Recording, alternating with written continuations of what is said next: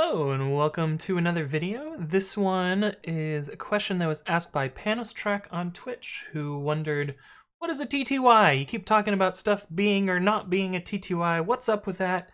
And I'm here to explain that, so let's jump into it. Okay, so the concept of a TTY actually goes back really far, and before I was born, so I had to do a little bit of research to figure out what it actually stands for. Because I've been using the acronym, but not really understanding what the meaning behind it is. And TTY, I believe, comes from teletypewriter, which was a typewriter-like device that allowed you to connect to a mainframe and, interact with a console in that way. Now, of course, we don't really have typewriters or mainframes as much for most people. I guess there are still some mainframes, and I'm sure there's some hipsters that are still, tapping away on their typewriters, but for the most part, when you're working with modern computers, you're not dealing with either of those devices. But the concept is still present in modern computing. And we'll kind of go over some other related topics as well while talking about TTYs, and we'll eventually get to the actual answer to the question. But when you're working in a terminal in on like a Linux or a POSIX-like system, the technology that you're using is what's called a terminal emulator, because it's not a true terminal. And in my case, I'm using the terminal emulator GNOME terminal. Now, a lot of people will just refer to this as a terminal or a shell or a...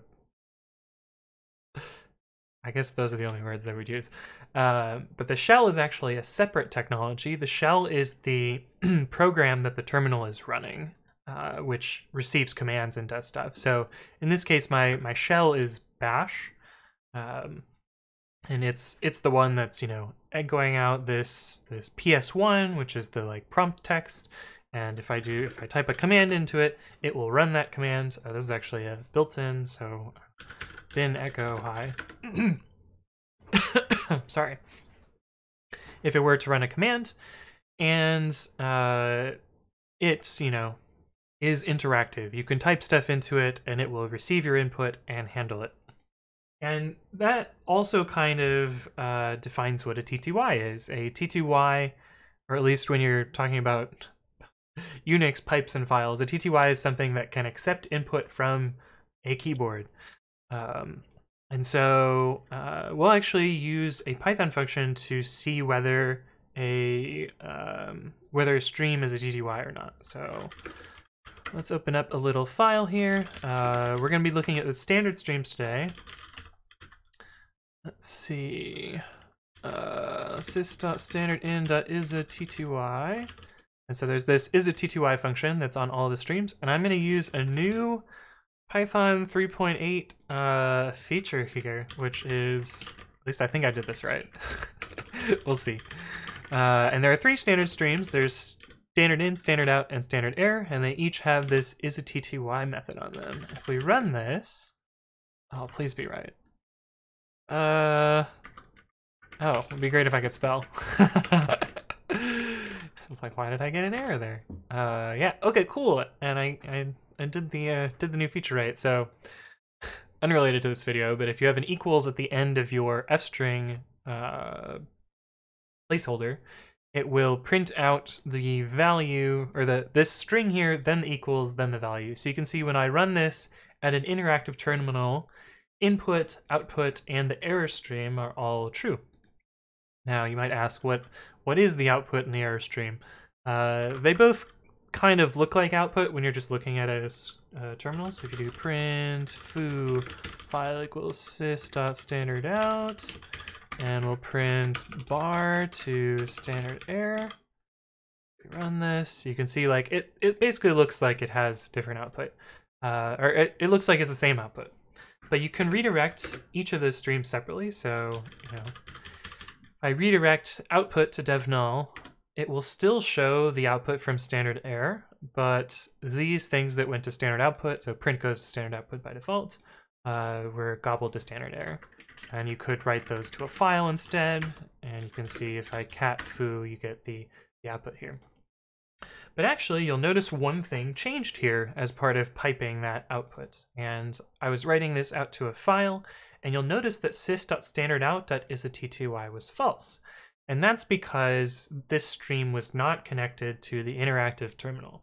And we can actually make all three of those streams end up that way. So if we pipe standard error to some other file, say foo2, I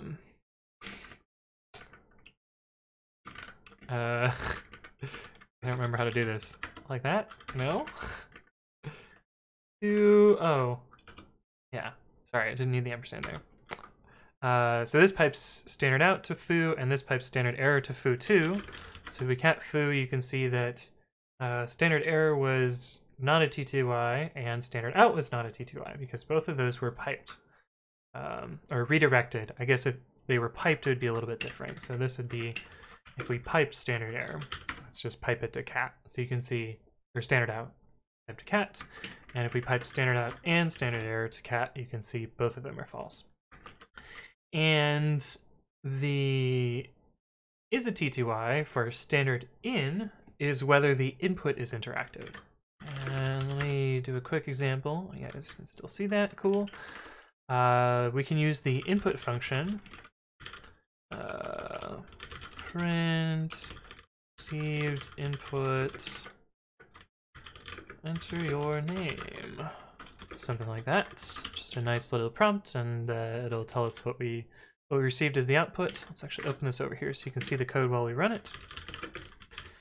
And you'll see, oh, I forgot the F. Or I forgot the curly braces.